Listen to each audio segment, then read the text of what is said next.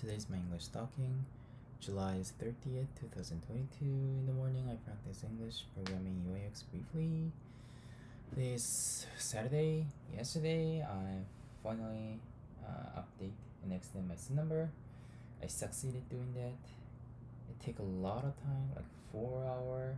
I had to wait 4 hours in the e-service Canada, which is so painful, but I finally extended, and that's all good.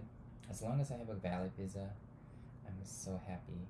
And right now, I'm entitled to work 1 more year and stay 1 more year in Canada. So I'm so happy. Yeah, I am so happy, and I'm so proud of that I made it. So this long weekend will be very great. I'll be very just relaxed, do nothing, pretty chill, play games or go outside, eat whatever I want. Anyway, I'm so relieved and I'm so happy. That's all. Thanks for watching.